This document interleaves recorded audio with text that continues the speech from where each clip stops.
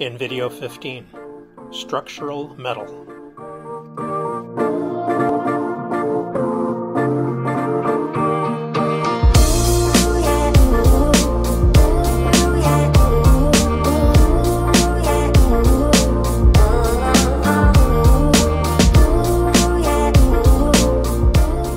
I've often heard people say things like, "We just built a house west of the park."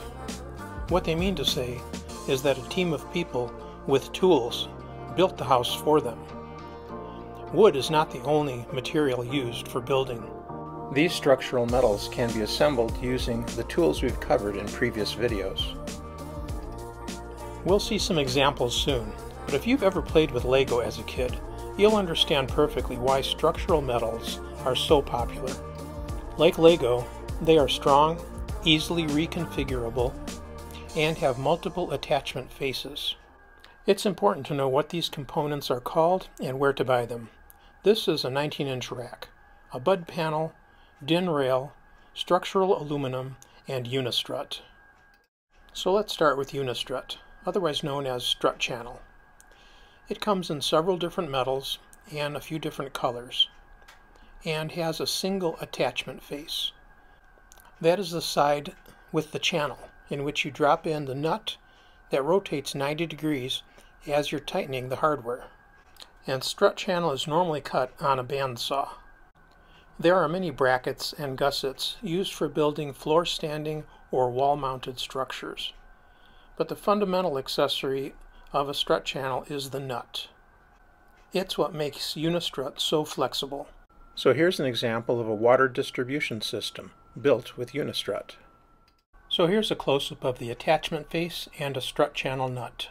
Structural aluminum is a little more expensive, but it has multiple attachment faces and a few different cross-sectional sizes available in metric and inch. We're going to take a look at 45 by 45 millimeter extrusion. Once we've made that selection, the gussets and T-nuts have to just match that T-slot size. Each of these parts has a downloadable solid model, so you can design the entire structure without buying anything.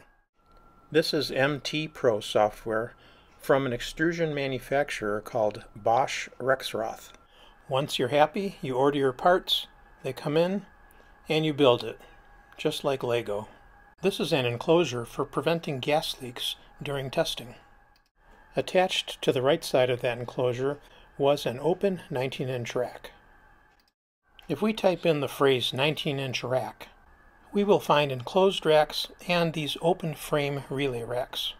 These are used in manufacturing, research labs, control rooms, and server farms. The vertical rails have pre-tapped holes that are arranged in units.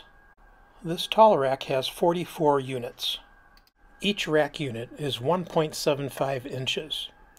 And there are 8 different bud panel sizes available, from 1U to 8U.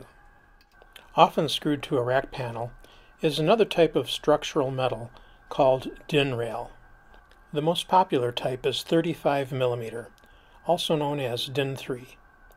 There is test equipment, power supplies, breakout boards, microcontroller mounts, and many other types of equipment that are din rail mountable.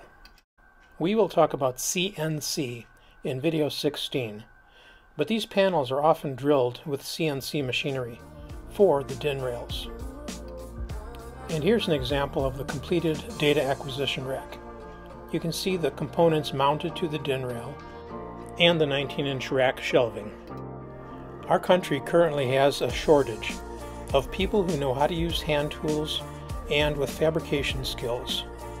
Don't you want to get paid to play with Lego? I hope you found this video helpful.